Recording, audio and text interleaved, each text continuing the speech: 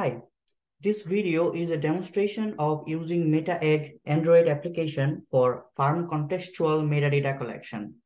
This app collects the data related to who is doing what in which field, when, and how.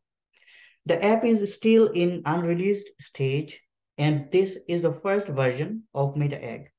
The application is open source, and the source code and installation file can be found in these links. Now, let's see the demo of this app. Here is a screen of my phone, my Android smartphone. This is Android 11 and the phone is Samsung A12. This is my MetaEgg icon. Let's say join now. I have already logged into this system, so the home screen has been appeared here. If you are new user, you may need to register through a registration and authentication form, and then you need to log into this system to see the page. Otherwise, the system will not allow you to enter into this page. Here in user button, we can see the username. I am Samuel, and this is my email ID showing in here. If I say log out, I will log out from this system. So I'm just going back to show the demo. Here, the first step is to draw our geofences.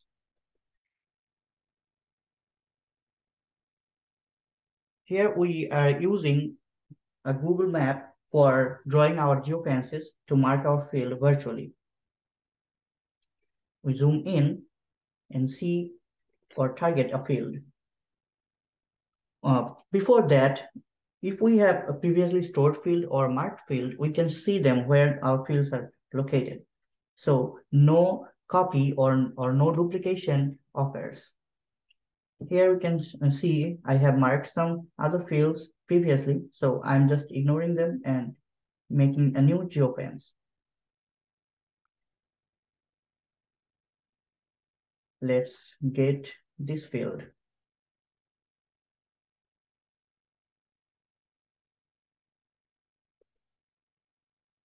Here we need to set some pointers by clicking on that map. 1, 2, 3, 4, 5, 5, 6, 7.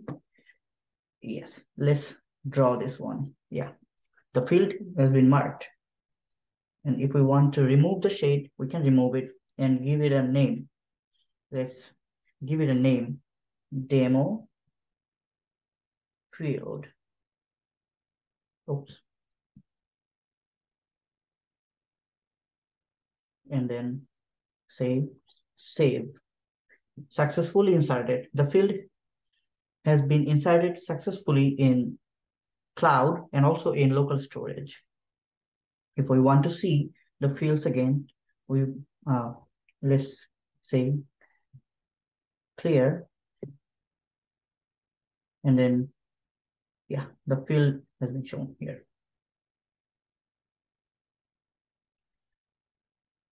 Then if we want to access the field automatically, the app will help you to store the access fields whenever you enter into the field automatically.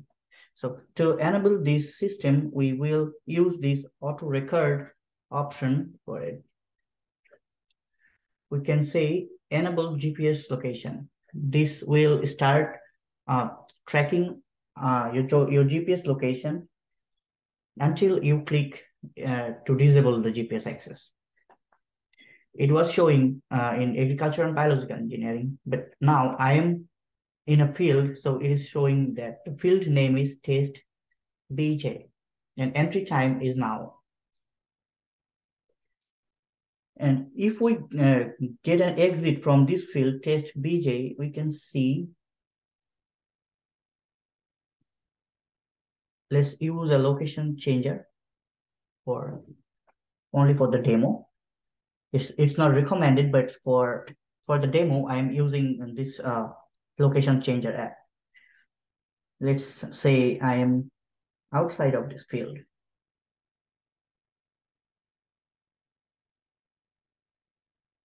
Let's say I'm here.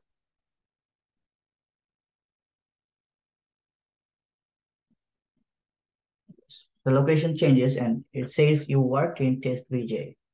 Let's see the notification here. The notification is the third notification for this app. So let's go to this notification.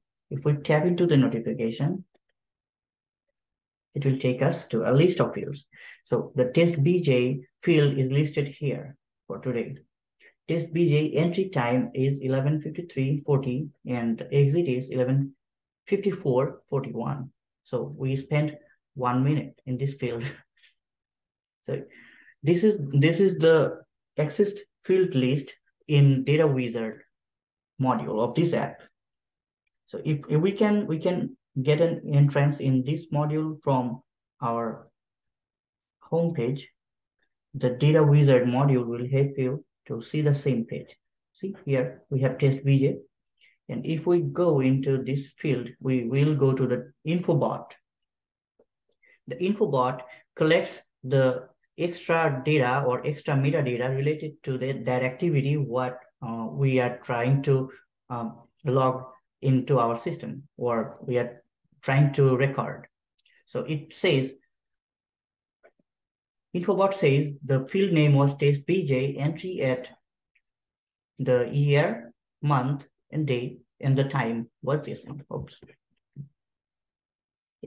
And it first question it asks is, what was your activity? What did I do in test BJ field? Let's say we did harvest. What type of harvest I performed? Manual or mechanical? Obviously mechanical. And then which power unit did I use? A combine. Which combine did I use? It was S660. Any note about the asset? Do I have any note? I say combine was good. Now, what was the implement? We have any implement or not? Let's say we didn't have any implement. So which material did I use? Any material? We will say nothing. And do I want to keep any other note related to this activity? I may say no note for now. Let's say yes. Do you have another activity in this field? If we say yes, the infobot will be refreshed and the infobot will restart. And if we say no, it will take us to the accessed field list. Let's say yes for now. Yeah, it has been restarted.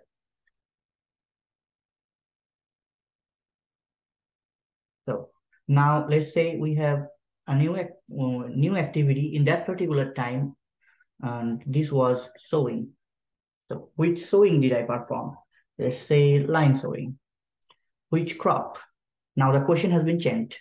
The crop is now, let's say corn P0720 AM. What was the seed rate? The seed rate was 6,000 or 60,000 maybe, yes. Plant density was 60,000. Let's say yes. Which power unit did I use? The same question will appear. The power unit should be a tractor. Yes, a tractor. And which tractor? Let's say John Deere tractor. And do I have any note about that power unit? You say no. And now the power unit will say it will the field cultivator or planter. Yes. Which material did I use? Material was nothing. I say okay, leave it blank. Or we can use the voice recorder over here. So if we go to this option, let's say no note. Yeah, done. Do I have any other activity?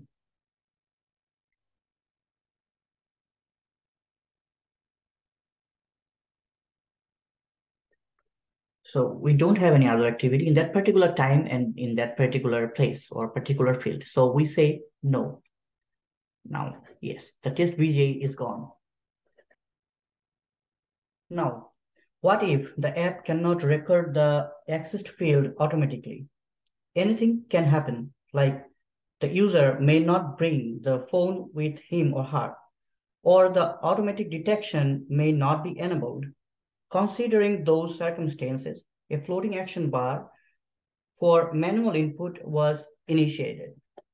Here is the button, just click on the button, and the user will be able to include or insert a new field manually. Let's say the field name is test field. The entry date is today. The entry time is at 9 a.m. in the morning.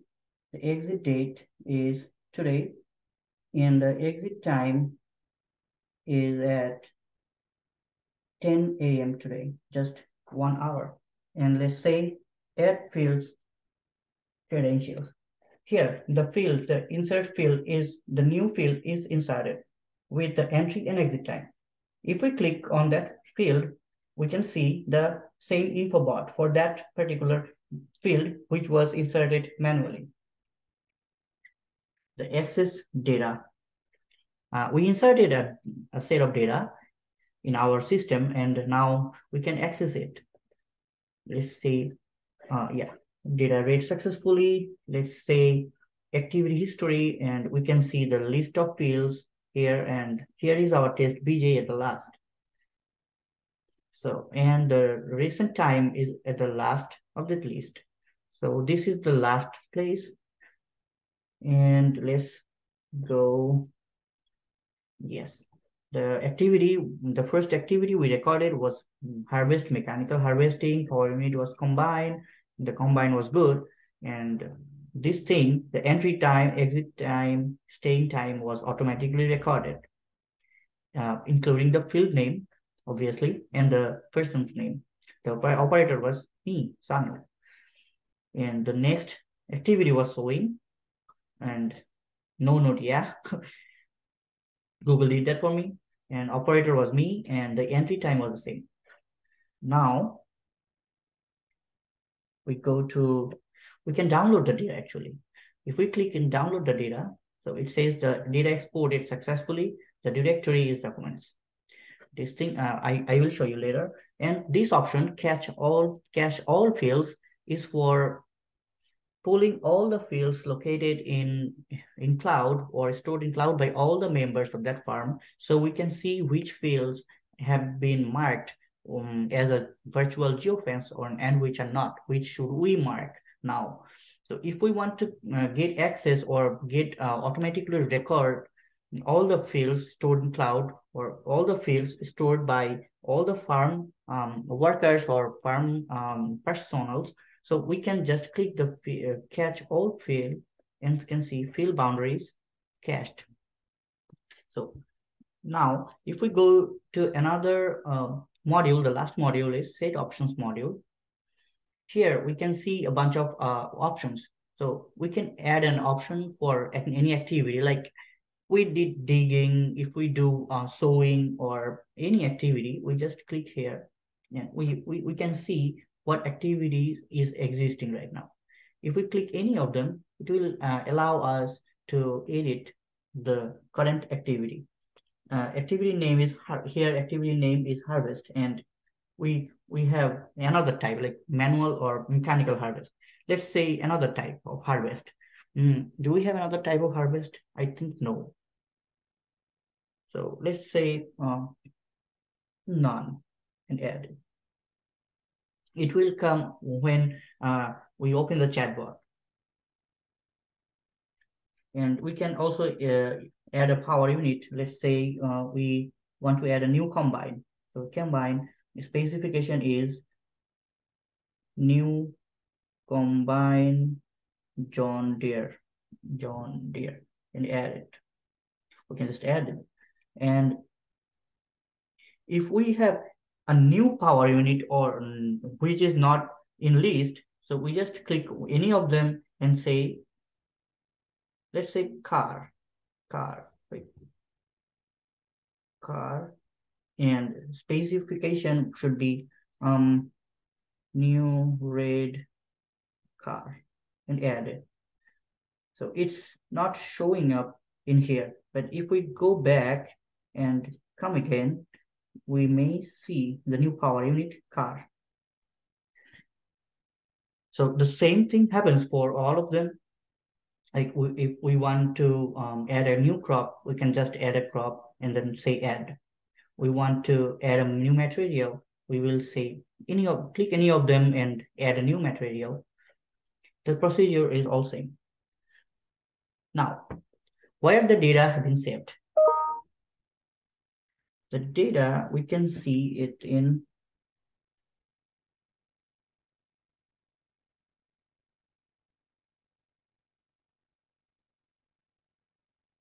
my files, internal storage.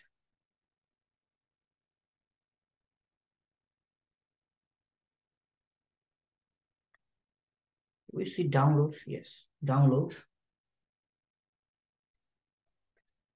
They're all my files. Sorry for that. Yes, I think this is the date for today. And let's open the file.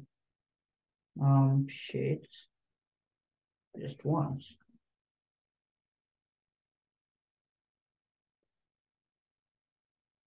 Yes, all the things I have inserted till date is stored here.